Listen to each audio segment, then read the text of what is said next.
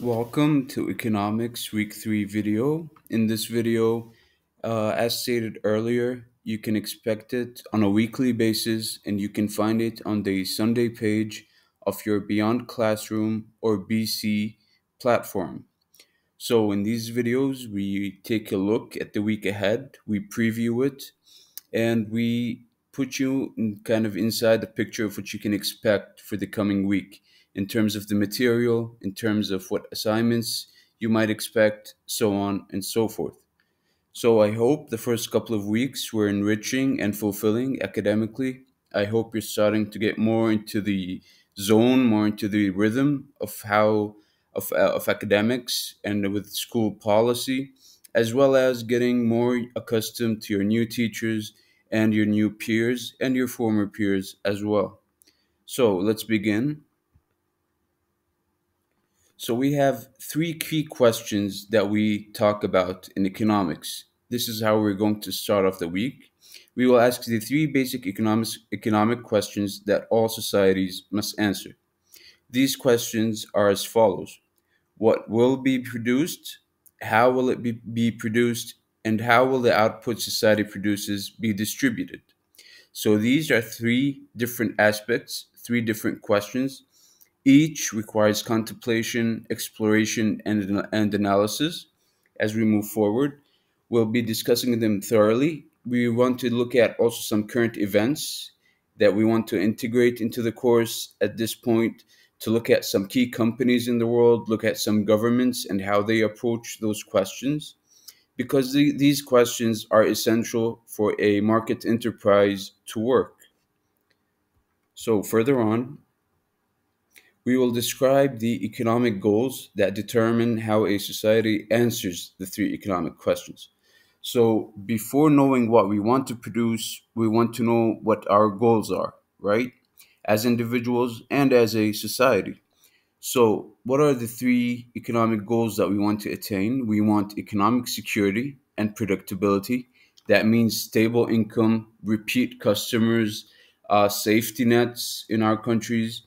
We require those elements because they are the building blocks of a civic and functional society that goes on through ups and downs, but nonetheless, over a long period of time, prospers and grows.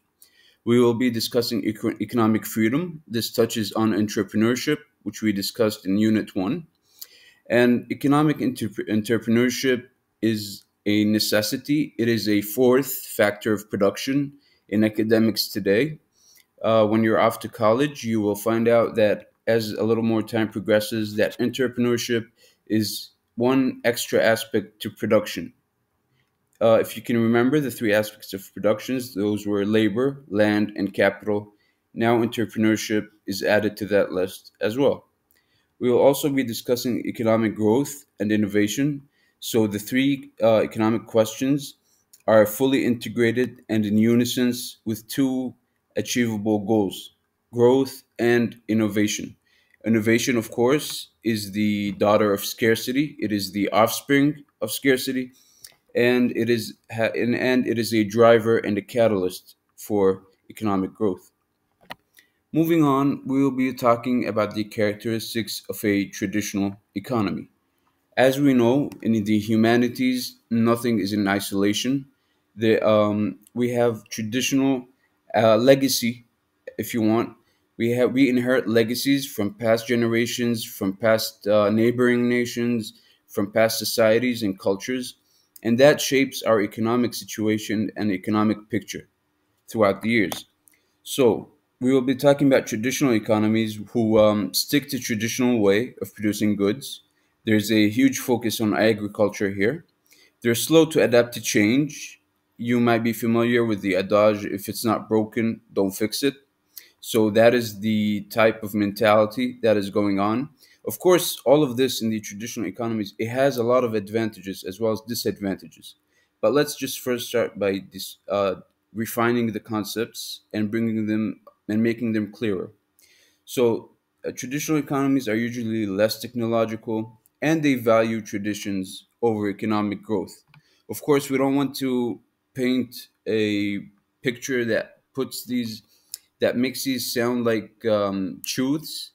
Nonetheless, there is some validity to these points in traditional economics.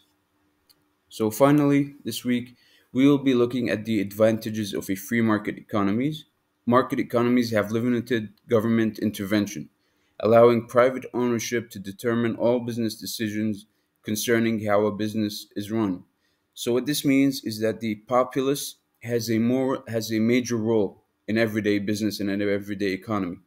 We know that centrally planned economies have a few key players who determine the output for the rest of the nation.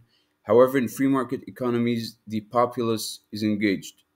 So, this type of economy, the advantages of it, a free market economy, is greater efficiency, productivity, and innovation. We will be delving in further into these subjects this week. And if you have any questions about the preview, please bring it to me first thing Sunday so I can clarify further. Thank you.